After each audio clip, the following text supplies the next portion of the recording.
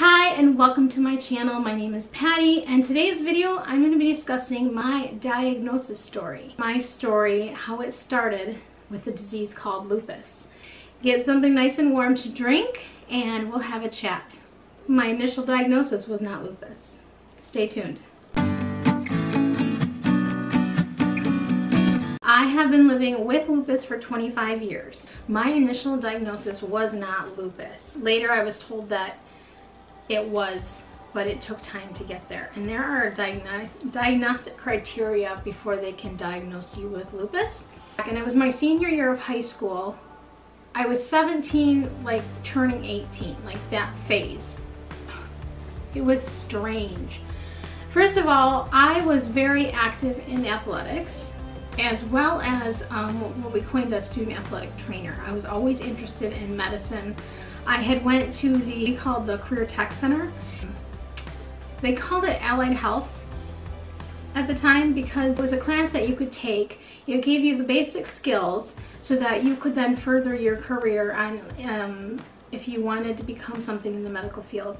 And at the time you were being prepared to take a certification test for what was called a CNA, or which then turned into a Competency Evaluated Nursing Assistant, a CENA. I remember that class being early in the morning and I had a hard time getting to the class and I was falling asleep in class, and that just wasn't me. The nights before I was having a hard time. I was living at my mom's house and I'd wake up with muscle cramps at night. I was running myself ragged during the day, but it was a typical teenage thing. I mean, I was taking my classes. I was in the Allied Health program, so I was practicing to be a nursing assistant. Did my work study, but then after school it was football time, and I was a student athletic trainer, so we were taping ankles and icing injuries, and at the games, and basically it was a long day, and it wasn't ideal for somebody that didn't know they were becoming ill. So I would fall asleep in class. I was waking up at night with muscle spasms, and then what I would call Charlie horses. I'd literally wake up screaming and crying, scare my mom out of a dead sleep. It was just a lot of irregularities, but I kept pushing forward because there was no reason for me to feel this way. I just didn't know what was going on. My teacher started noticing, the teacher that was a registered nurse, she started noticing abnormalities. One being my hands, actually they're kind of that way now. If you could see that they're kind of dusk at the tips. But there was what was called a Taber's dictionary. It was a medical dictionary, and she brought it to me and she showed me the definition for Raynaud's, and she's like, I want you to take this to your doctor and show him what's going on. And the reason is it's indicative of an autoimmune disease. So it's kind of like the first sign that, hey, there might be something that we can call this that's going on. Of course, nothing was super serious then. It's just I was really tired, everything hurt, I was swelling up. Things progressed further. My hands had swollen up so much that I couldn't make a fist. My feet had swollen up that I had a hard time getting my socks on. I had a hard time buttoning my pants or my shirts at the time. And it was really hard, especially because I was a teenager and it was my senior year of high school. And I didn't know what was going on with my body. Part of me tried to ignore it and push through, and the other part of me had no choice but to realize something is going on. Well, my parents had had enough, and we had went to my family doctor once before, and he had told me that the swelling in my hands was salt. I was eating too much salt, and I had to, cut back on the salt in my diet. Things progressed. And so then the second time we went, I said, hey, my nurse that I go to school with, she told me that I could be Raynaud's.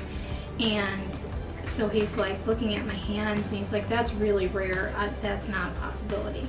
And so I had told him, I said, hey, can you get me a soda pop or a pop? Because when I held things that were cold, my hands would hurt and they'd be white. And it was just a weird white. It was like a cadaver white, like a dead body white, and it was not normal. And so he was reluctant, but he did. He went and got, I believe it was a Diet Coke, and he handed it to me. And you could see the pallor. Now, it was very light. The test came back with a positive RA factor, and that indicative of having rheumatoid arthritis. It was really rare, especially in somebody in my age, but he was gonna try a medication and see if I felt some relief. So he actually, the first drug that I was started on was high-dose aspirin. Well, I have a very sensitive stomach and I was not tolerating it.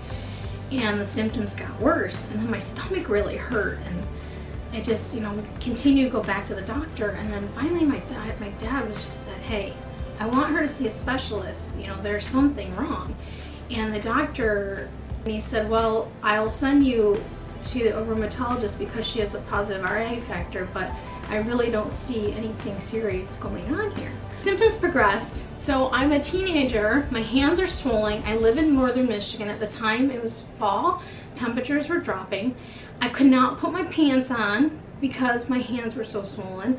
I couldn't tie my shoes or even fit in my shoes because my feet were so swollen. I was not eating salt. I hurt. The parking lot to get to this new doctor's office, the new doctor's office was in the hospital, but as you know how hospitals are, they're pretty much airports. Wherever you park and walk, you've got a lot of walking. Well, if you're not feeling well and everything hurts, it's a recipe for disaster.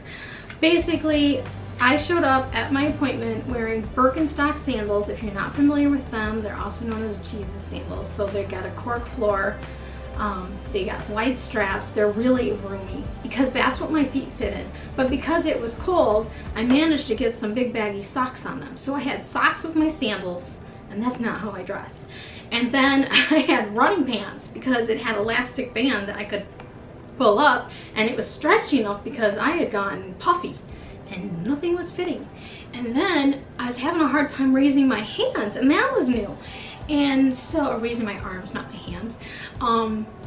So I put a dress shirt on, believe it or not, but then I had to button it up.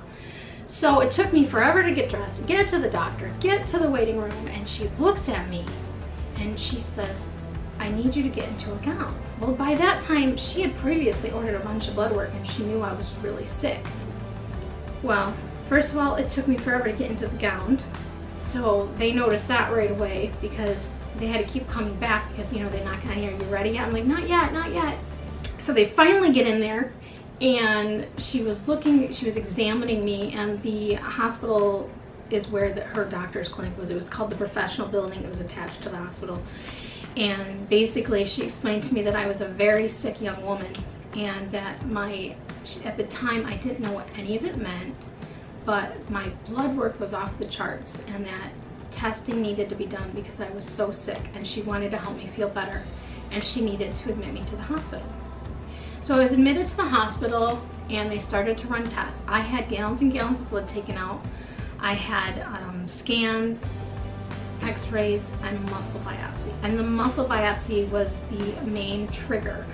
Basically, they go in and they take a very small sampling of your muscle and they look at it under a microscopic and in fluorescent lighting. They can see different cells, and it was very inflamed. And between that and my blood work, they all came together, and the doctor came in the room and she told me, you have a disease called undifferential connective tissue disease. She said, now this can be something that turns into a main disease as you get older. She said, right now at that time, I was exhibiting signs of lupus, rheumatoid arthritis, and scleroderma. And so my diagnosis leaving the hospital was undifferential connective tissue disease. Not to make this video too long, I decided to turn this into a series, and I'm going to leave it there and I will continue off where we started. If there's any particular information you want to know, please share it below, or if you had a similar situation. I love to hear stories, and I love all my friends on Instagram that are battling the same disease. I will tell you, it does turn into lupus, and there's final diagnostics that go that way. I don't want to keep your time today. I hope you enjoyed something warm while you listen to me chatter on. And if you are dealing with lupus, I hope this helps you feel like you're not on this journey alone. I hope this video finds you well. If you or you know somebody that is suffering with this disease, or a family member of somebody that is suffering with this disease, and you would like to share my page with them to help, I would appreciate that. My goal on this channel is basically sharing my life story and my life with lupus. In my former life, I am trained in the field of occupational therapy. I don't want people to think they're alone.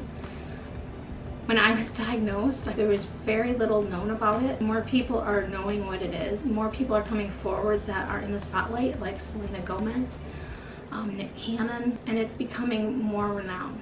And I believe that's going to help with funding, and that's going to help us find answers. The more we can advocate for this disease, the quicker we're going to get treatment options. All right, I hope you have a great day. And again, I hope this finds you well. Bye.